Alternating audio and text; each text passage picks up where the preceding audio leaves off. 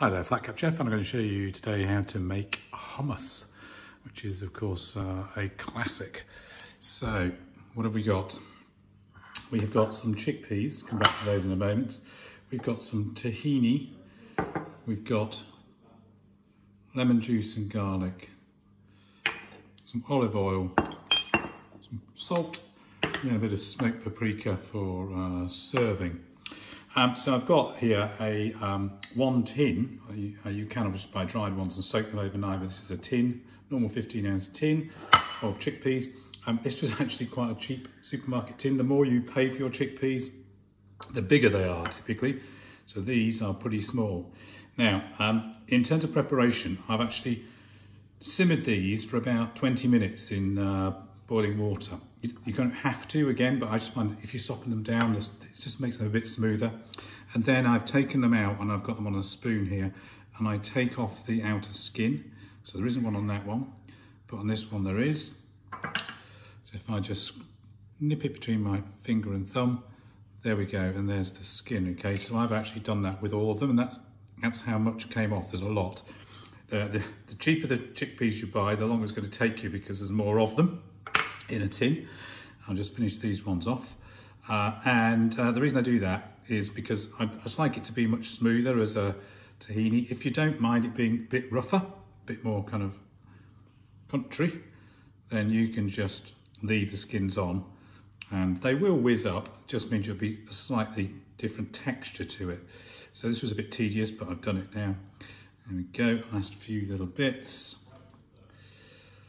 There we go. Those ones are done. So now I have my de-skinned chickpeas, one tin of. I've then got my tahini. Now, unless you're making your own, I bought this. The tahini, when it's been in a jar, it sticks to the side quite a lot on the bottom. So you need to make sure you give it a good old stir before you use it. Otherwise you'll end up with a sort of watery bit at the top and solids stuck to the bottom and the sides. So give it a good old stir. We're going to use 60 mils, which is 4 tablespoons of that. I've then got the juice of 1 large lemon, again 60 mils, same as the tahini, and I've taken my garlic press here and I've squeezed in 2, in my case because I like the garlic flavour, 2 cloves of garlic into the lemon juice. If you do that and leave it in the lemon juice for about 10 minutes, it just takes a bit of the heat out of the garlic as well. So then we need our blitzer.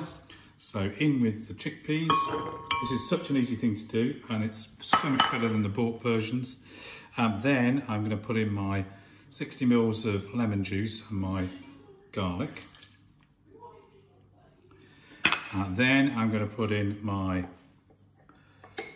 tahini. I'm going to put 60 mils, so 4 tablespoons. Generous measures because it sticks to the sides, so you don't get the full amount. 3, 4. Then I'm going to put in the same amount. Oh, sorry, I've done it with lemon juice, sorry. I'm now going to put in half the amount, so 2 tablespoons of olive oil. 1. Again, just give it a little bit of extra. 2. I'm going to give it some salt, and this is just going to be good old grind, about half a teaspoon, 3/4 teaspoon of salt. You can always add some more later, you can't take it out, so don't overdo it at this point. And I'm now going to pop this onto my blitzer up here. I'm going to move this up so we can see what's going on. And we're going to give this about a minute, and then we'll have a look.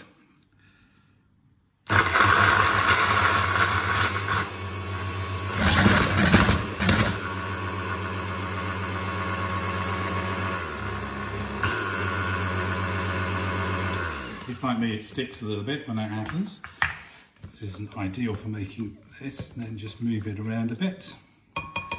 Put that back on and give it another go.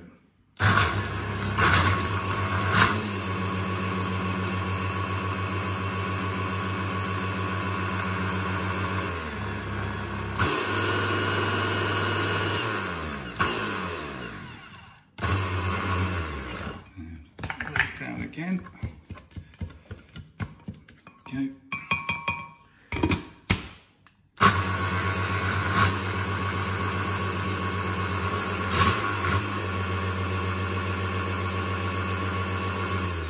So now I'm going to add a little bit of water, just to slacken that off a bit.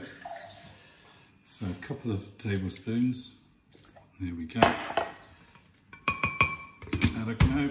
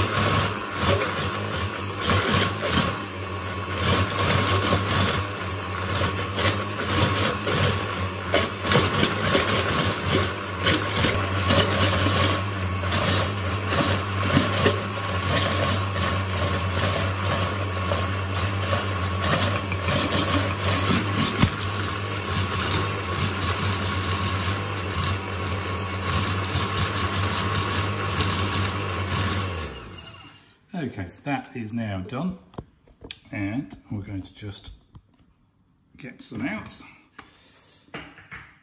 Got a bowl here. There we go.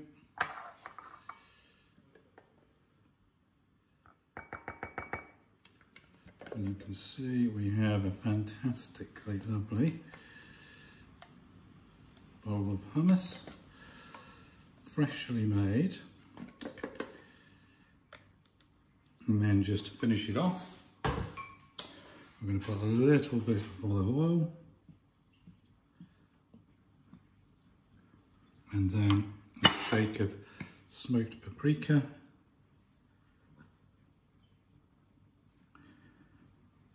there we go, there we have it, hummus sorted out. Now clearly you saw there's a bit of a problem there with my mixer, but that's fine, I found a way around it. The smaller ones are often better than these great big blenders, but we got there. And if you want to see more, then just subscribe to the channel. It's free and just means that I'll send you a notification when a video is published. Or you can go to the website, which is www.theflatcapchef.com.